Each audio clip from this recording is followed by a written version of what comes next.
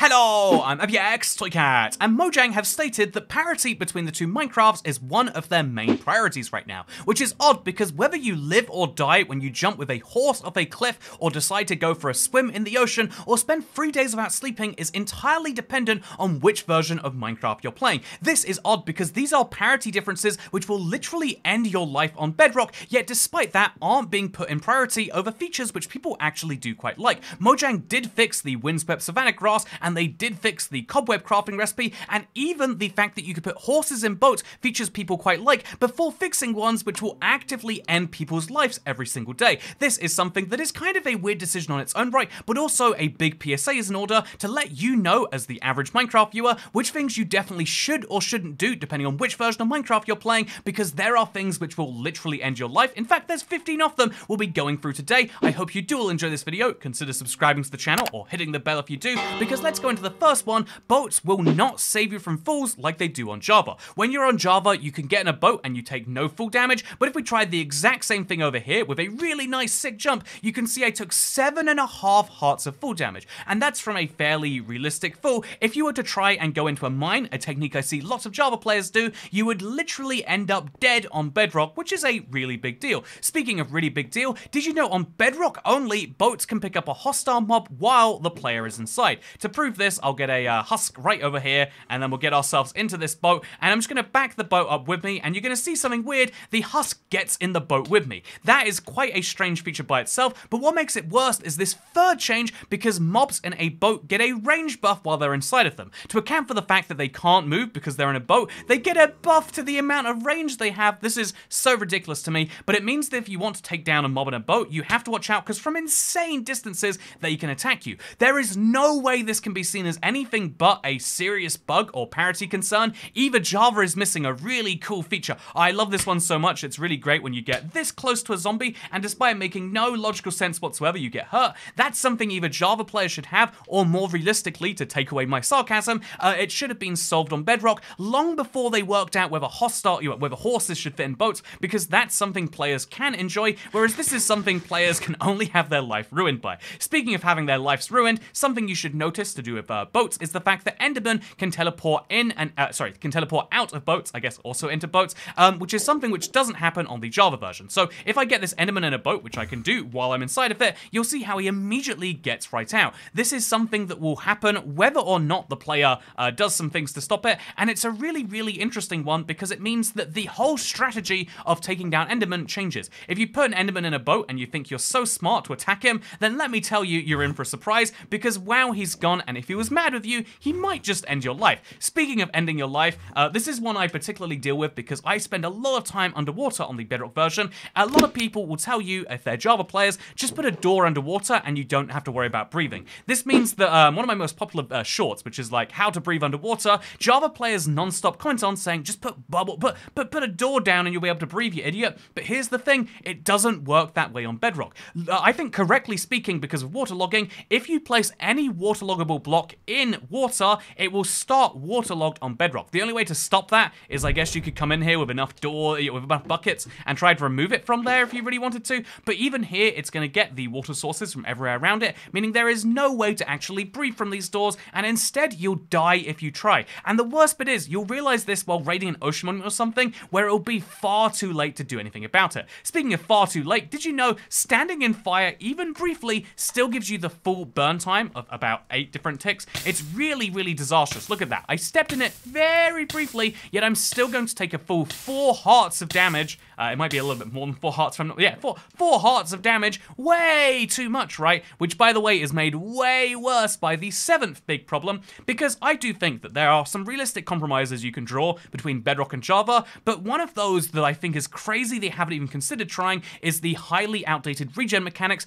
Bedrock has a healing system which was added to Minecraft Java in 2011. It was removed from Java in 2015, but instead for Bedrock, here it stays regardless. So I starved to death apparently. So here I am now at half a heart, and as you can see, I'm going to lose my hunger real quick. Let me show you the regen time that it's going to take to get back up. Every 4 seconds, you heal half a heart, which means to heal 9 hearts, that's 18 times 4 seconds. Oh dear God, it's 1 minute and 16 seconds plus the 4 for the extra half a heart. 1 minute and 20 seconds. For comparison, here there is healing on the Java edition using the same golden carrots, you will notice it is drastically different, and importantly, this means that all sorts of challenges are much easier on Java for reasons we'll get into later, but also for healing related ones. Speaking of healing related ones, did you know something really cool? This is actually a Bedrock buff, I would argue, only if you know about it. If you don't know about it, it will end your life. If you're flying with an Elytra on Bedrock, you can tap A in midair to cancel a flight. This is pretty cool, although will result in a lot of fall damage if you do it wrong.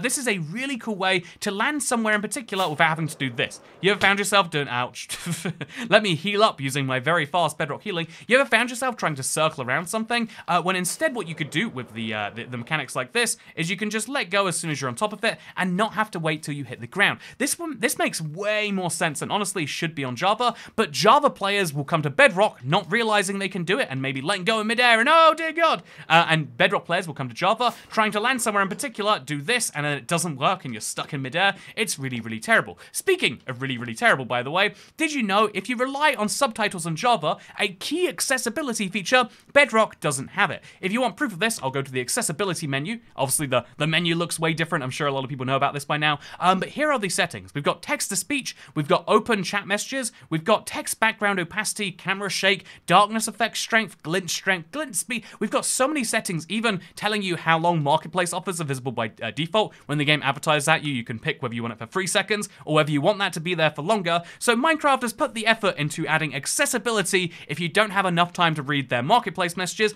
but no accessibility if you can't hear noises in the game. I think this is a really weird one, and I'm going to level with you. I do think that I'm not going to say Mojang are lazy in this way. I bet Mojang would add it to Bedrock if they could as easily as they can in Java, but for whatever reason, it just isn't possible in as easy a way. But still, it's been years since this was added to Java, and no sign, no roadmap, no date for it coming to Bedrock. That to me is the lazy bit. It's obviously harder to add. I think some people just say, oh, Mojang, you could code subtitles in 2 minutes. Look, I'll make the subtitles now. Toy cat eats golden carrot. Oh yeah, look at that. I've added subtitles. Why can't Mojang do that? But obviously it's much harder to code, especially in a different engine. But after years, at some point you're just saying it's not a priority. Just like how, by the way, Pillager Outpost, this isn't a priority one, but it's weird. Did you know these are the biomes they generate in on Bedrock, and these are the biomes they generate in on Java? After the most recent update, there's that Cherry Grove edition 2, which is Java exclusive now. But knowing which biomes you can find a Pillager Outpost in varies based on which Minecraft you play.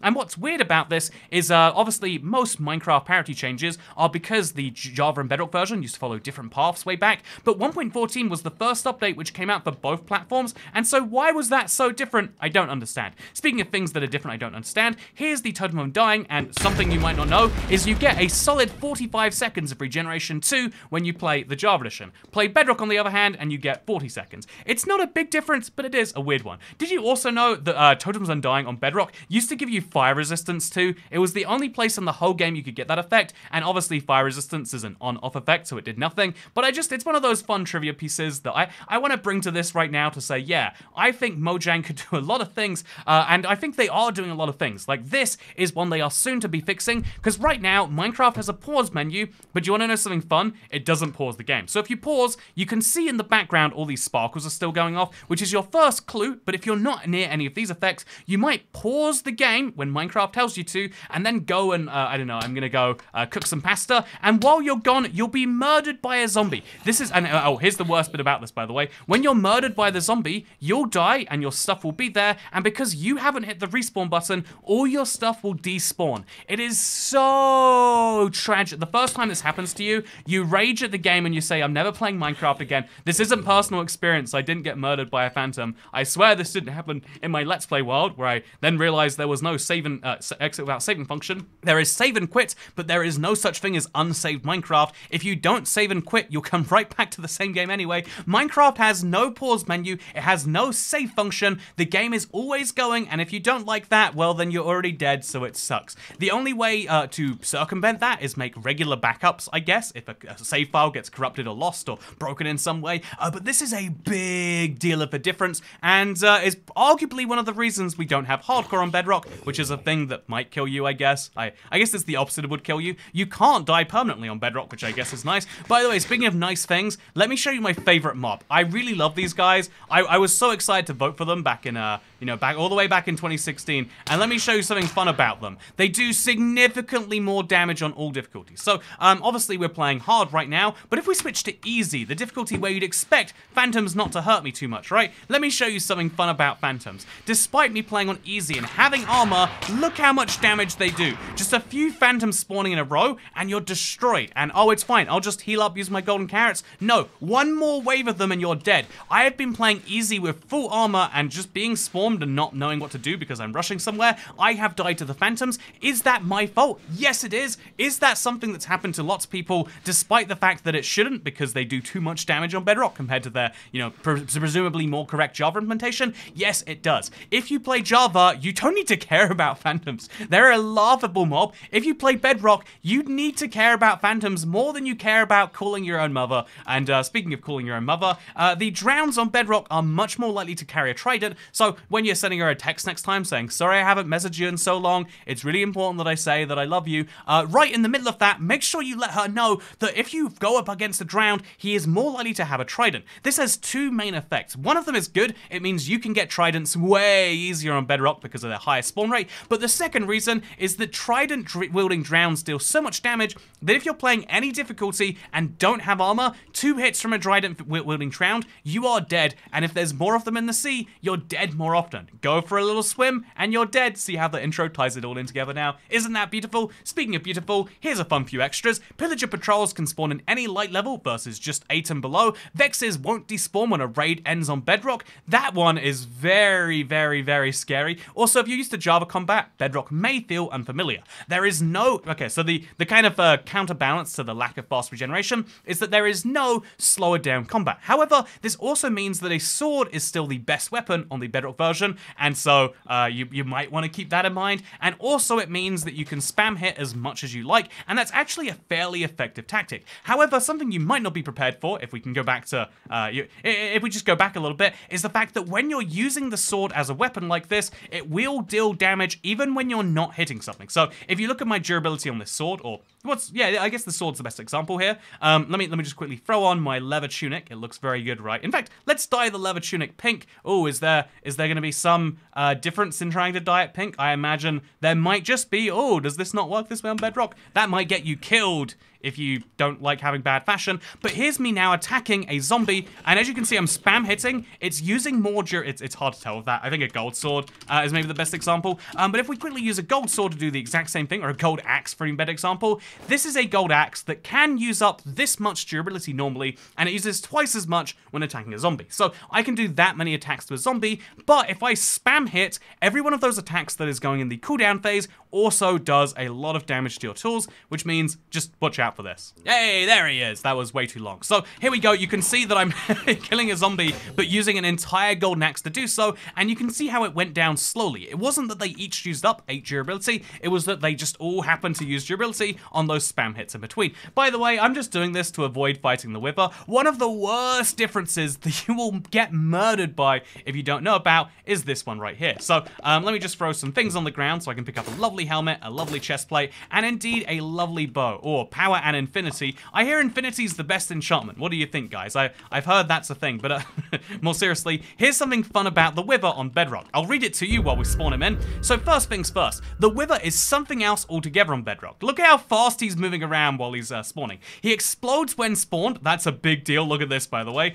He spawns Wither skeletons at half health. Also, dash attacks after half health and breaks every block it touches. Also, here's the crazier thing. You can attack a Wither with a bow only for the first half his health. So look at me. The Wither seems so easy on Bedrock. I'm Javering up the Wither right now. I'm doing my thing. I'm taking him down. Wow, look how weak the Wither is. I can't believe Bedrock players think this is hard, but let me show you something wild that happens at half regeneration. When the Wither was added to Java, he was already the hardest mob in the game, but when they added him to Bedrock, it seems as though they decided to actually make him a hardcore, harder than the Ender Dragon boss, and so let me show you something fun. He gets this fun blue shield, does a second big explosion, and out of the explosion, oh no, he's gonna dash me! Out of the explosion comes this fun thing.